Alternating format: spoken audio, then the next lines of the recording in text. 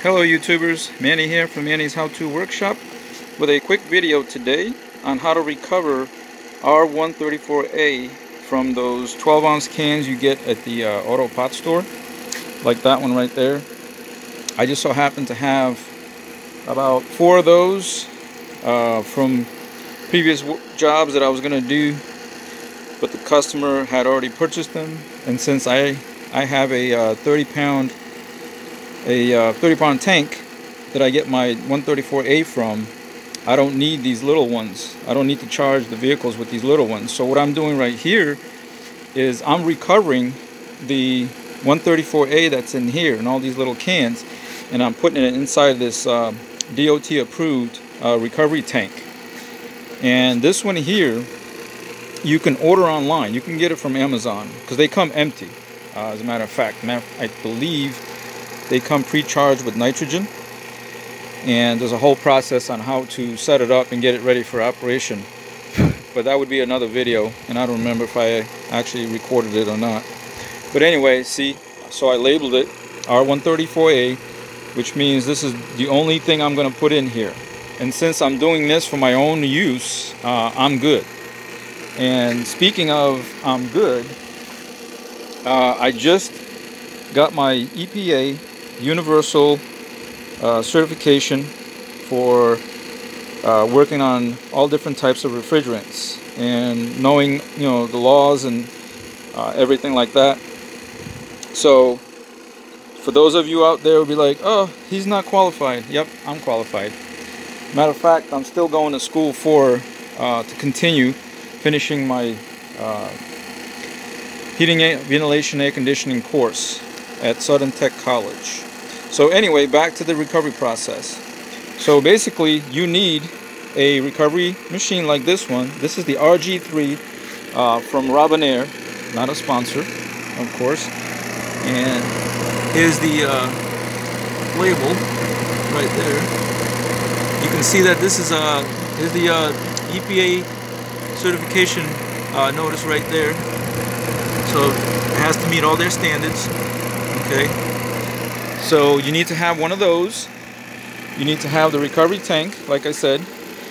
You need to have a scale like this one, and you need to have a bunch of different fittings to be able to do this hookup right here. So basically, this is my tap for the little cans. The newer cans come with a self-sealing top, and it looks like this. This is the can. This one here happens to be from National, not a sponsor. It actually has its own self-sealing top.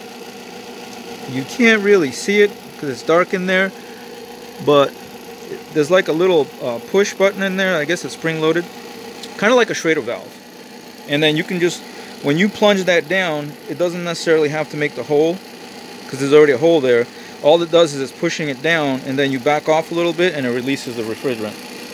Alright, so like I was saying, what I did was I got this this valve here that fits these 1/4 inch fittings, and this minimizes the having to purge the line, because when this is off and you first open this, there's a little bit of air trapped right here, from switching out cans.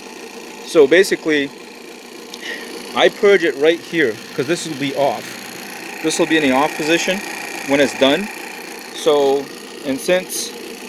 or I can purge it right there. You know what I'm saying? Because this valve will be off. That means anything in here is still good. So I can actually purge it right here. So when I turn this on and this is off and this is already on there, you just back it off a little bit till you go psst, like that, and you release a little bit of air, and then you can crank it back down, open this, and this should still be good because it should still have refrigerant vapor in there from the previous recovery. So basically, like I said, you go from the can to the minimized valve here, which minimizes, like I said, air in the system. You gotta have a filter dryer in line, and you can see this little guy is, like I said, I labeled this one too for R-134A, and see the arrow? That's the direction of flow you want it. Oh, and then this little guy here, it can recover in vapor mode or liquid mode. Liquid obviously is like if you want to do liquid first. If you have a lot, you can do liquid first and then finish off with vapor recovery. Okay, so, and then like I said, I got it in vapor mode. Okay, you can see right now the compressor in here is pulling a low pressure on this side, which helps to draw the refrigerant from the can. Okay, and then it comes out on this side here, says out, and you can see it's pumping it at 100 psi out the discharge or the output line here. This line here just so happens to have a gauge in between, and you can see it's about almost 120 psi. Now of course you're going to have differences between different types of gauges, different manufacturers. This one here can actually be fine-tuned.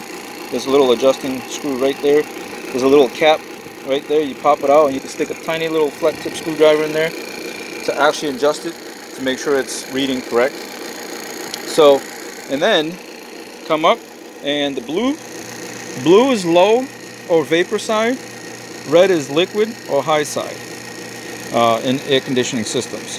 But right now I'm going through the blue, which is the vapor. Vapor is off the top of the can, and liquid, there's a tube that goes like a dip tube that goes all the way to the bottom. It comes off the bottom maybe like an inch or half inch or so.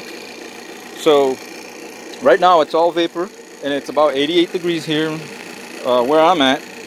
So when you first turn this on, this refrigerant, based on the pressure temperature chart, is equal to, so whatever the temperature is, the pressure of that refrigerant, R-134A, is going to be equal to the ambient temperature.